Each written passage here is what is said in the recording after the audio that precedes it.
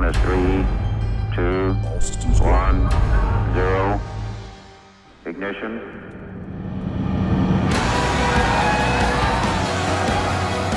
We are the agency that made the impossible possible, protected the world, and brought technology to levels undreamt of.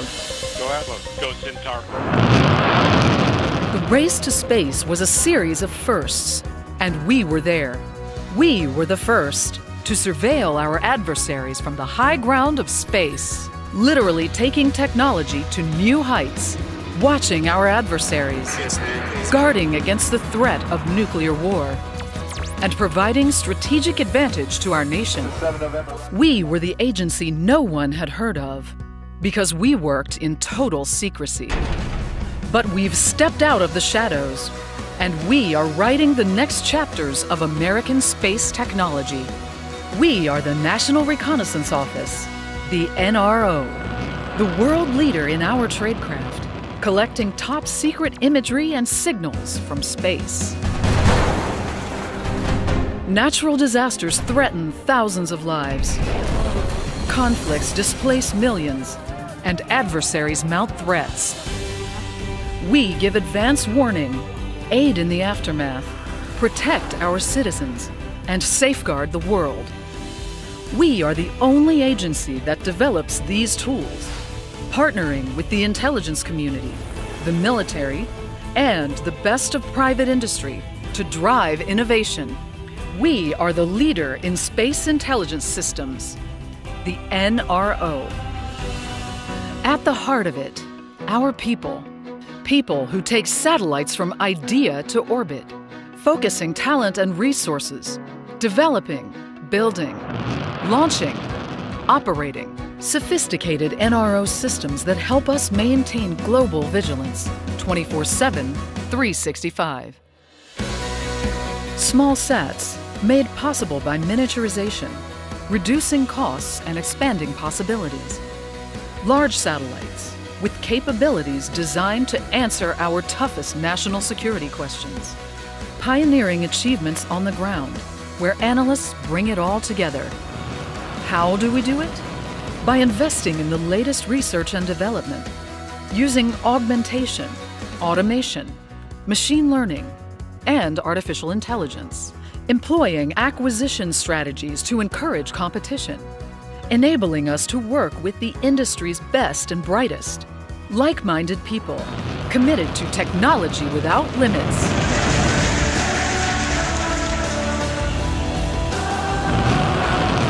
This is where careers rise to heights unimagined, where you can take your eyes and ears into space. We deliver, under budget and on schedule, meeting and exceeding expectations, to answer questions yet unasked. We develop new technologies every day and put them to use in record time in the high ground of space. No one can match us. The National Reconnaissance Office, the world leader in intelligence gathering. We are the NRO.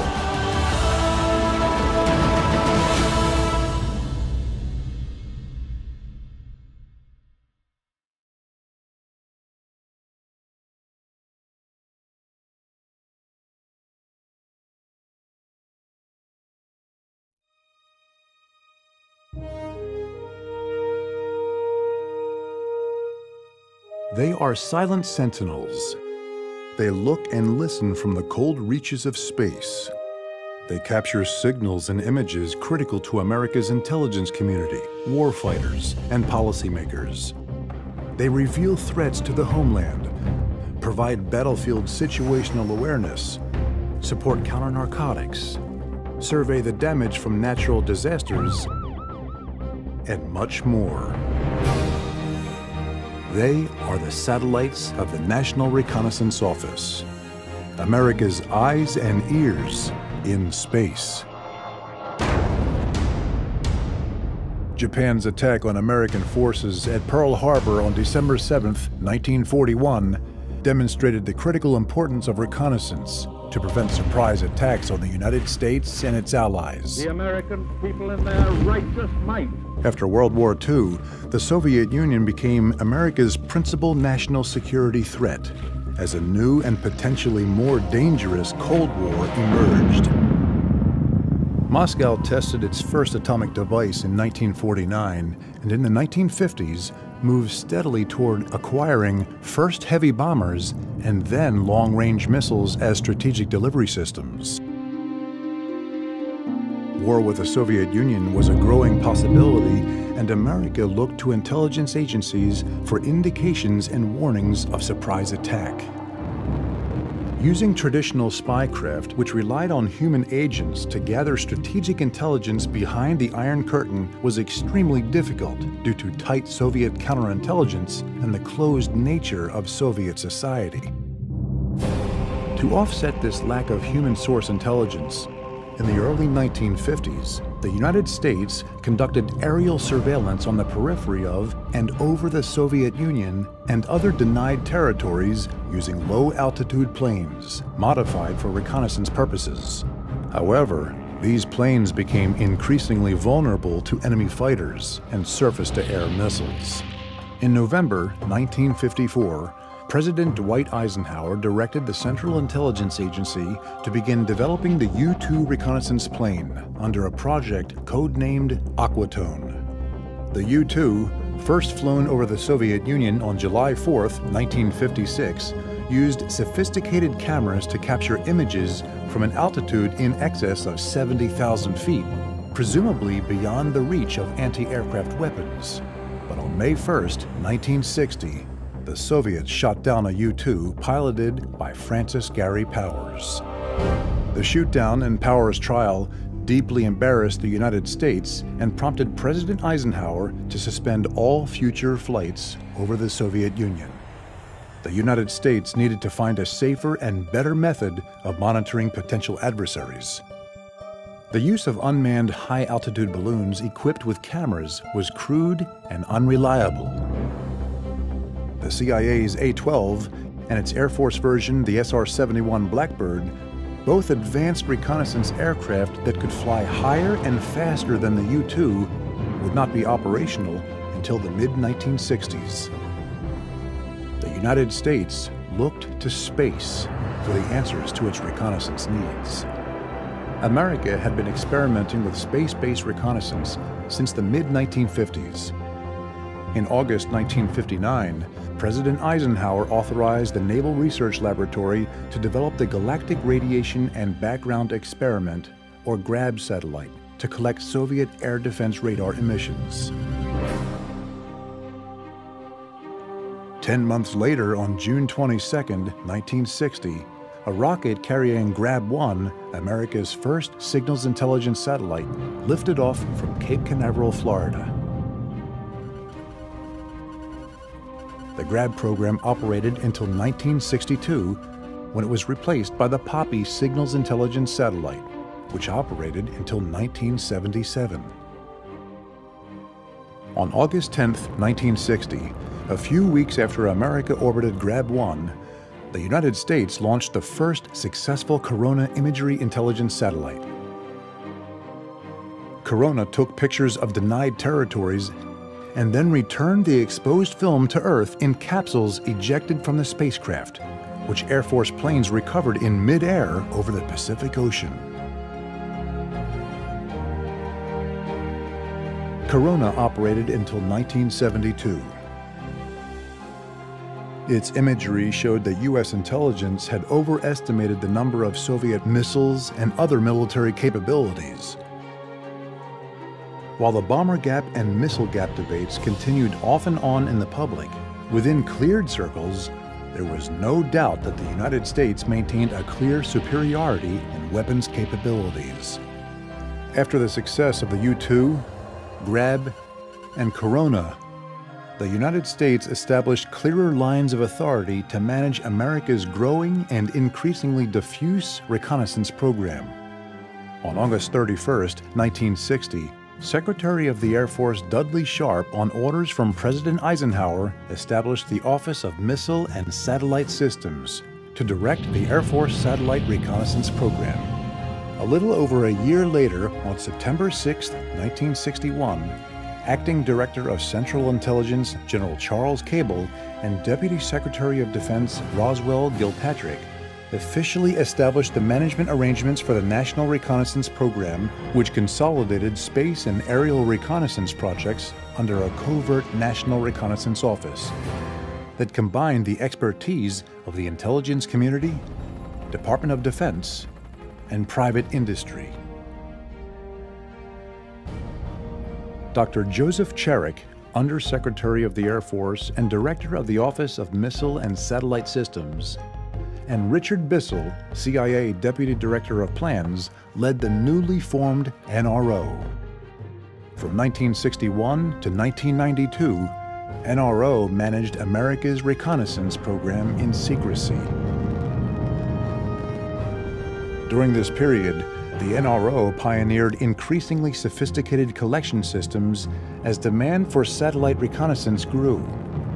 The KH-7 and KH-9 film return systems provided imagery of Soviet and Chinese nuclear installations, ICBM sites, and other activities in denied areas. Between the first KH-7 mission in 1963 and the end of the KH-9 program in 1986, these systems returned over 91,000 linear feet of film. But deorbiting capsules, developing a film, and examining the images took weeks. America needed a faster method of gaining intelligence from space. On December 19, 1976, NRO launched the KH-11 Near Real-Time Electro-Optical Satellite, which transmitted data to Earth via a relay satellite instead of using film. The KH-11 and other NRO systems contributed to the verification of arms control treaties, global transparency, and the Cold War's end in 1989. Today, the U.S. government openly acknowledges the NRO, and a variety of users depend on the enormous amount of data NRO satellites collect. Quickly and reliably delivering the information to all 16 intelligence community agencies, the 5 military branches, and various civil users and U.S. allies is a critical NRO mission. To do this, NRO, from its headquarters in Chantilly, Virginia, builds, operates, and maintains a high-speed global information system of satellites and ground-based communications. The NRO also maintains ground stations at Buckley Air Force Base, Colorado, Fort Belvoir, Virginia, and White Sands Missile Range, New Mexico, and has a presence at the Joint Defense Facility, Pine Gap, Australia, and the Royal Air Force Base, Menwith Hill Station in the United Kingdom. To meet the new threats from the War on Terror, NRO, in collaboration with the National Security Agency, the National Geospatial Intelligence Agency, and other organizations, is developing innovative reconnaissance methods to confront lower signature, more agile targets, and provide critical data to users around the world in near real time. The NRO cadre of expert liaison officers and field representatives help NRO partners and customers glean the most out of its data and applications. In battle zones, NRO provides tools such as sensor-to-shooter, which places NRO satellite imagery into plane cockpits. This helps pilots see targets before they engage them, increasing strike precision and minimizing collateral damage. Another system, called Eagle Vision, combines NRO and commercial imagery. The Threat Human Intelligence Reporting Evaluation Analysis and Display System, or THREADS, correlates human intelligence with signals and imagery intelligence provided by NRO systems. NRO systems can enable soldiers in a combat theater to identify, locate, and track hostile forces, or suppress enemy air defenses. In Iraq, Afghanistan, and other troubled areas around the world, NRO is helping U.S. troops locate terrorists, find their weapons, and detect other threats. The impact of NRO innovation goes beyond military and intelligence needs.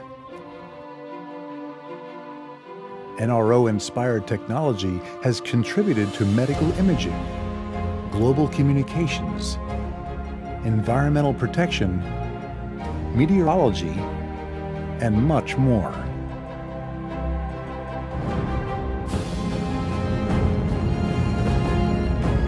Today, the United States is preeminent in satellite reconnaissance. The NRO enlists the expertise of highly skilled engineers from across government and industry to maintain this edge in space, the ultimate high ground from which to watch, listen, and learn. Always vigilant, NRO's eyes and ears give America's policymakers, intelligence analysts, warfighters, and homeland security specialists the critical information they need to keep America safe, secure, and free.